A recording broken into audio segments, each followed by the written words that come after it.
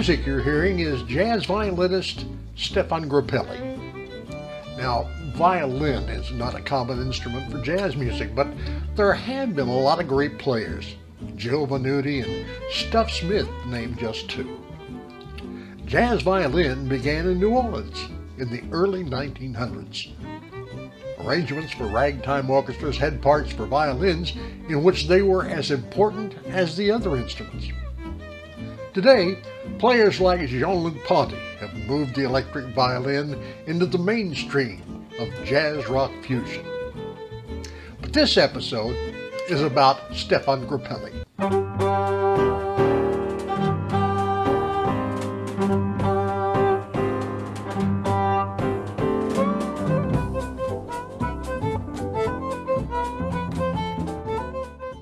Grappelli was born in Paris in 1908 with an Italian father and a French mother. Because of the approaching Great War, Ernesto, his father, subsequently entrusted his son to a Catholic orphanage. His first practical music lessons were in the street, watching and listening to how other musicians played. At the age of 15, Grappelli began playing in the street full-time to support himself. His playing caught the attention of an elderly violinist who invited him to accompany silent films in the pit orchestra at the Theatre Gaumont. He played there for 6 hours daily over a 2-year period. During breaks, Grappelli would visit nearby bars where he could listen to jazz on the jukebox.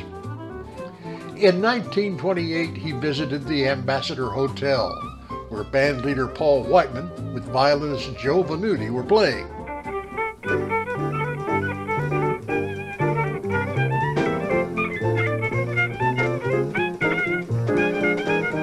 Jazz violinists were rare, and though Venuti played mainly commercial jazz themes and seldom improvised, Grappelli was struck by his bowing. As a result, Grappelli began developing a jazz-influenced style of violin music.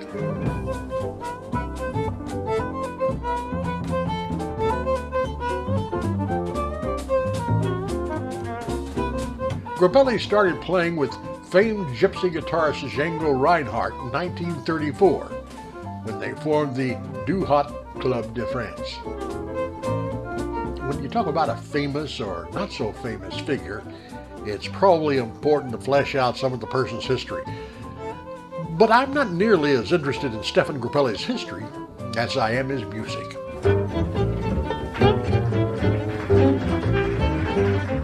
He first caught my attention when I was working as a disc jockey back in the late 60s. I remember one day searching through the vinyl library and finding a dusty LP cover titled Feeling Plus Finesse Equals Jazz, an album from 1962. I was doing a late night show called Night Flight into Jazz, and I was so struck by the first track I played from that album that every one of the other tracks was featured during that week. Grappelli continued touring with great success up to the last year of his life in 1997. Erica, my wife, and I were lucky enough to catch one of his concerts at the Indiana Theater in Indianapolis. I invited my in-laws along for the event. Les, my mother-in-law, was a longtime jazz fan.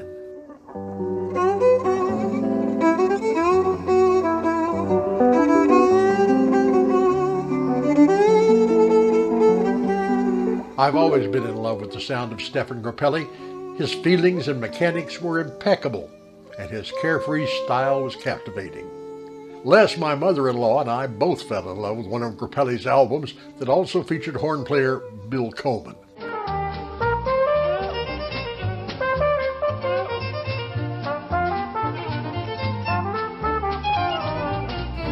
We both agreed that their styles were so loose and so relaxed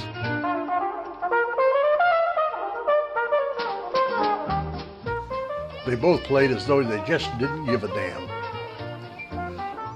I'm sure that many of you will not pick up on this type of music, and I'm pretty sure many of you didn't even get this far.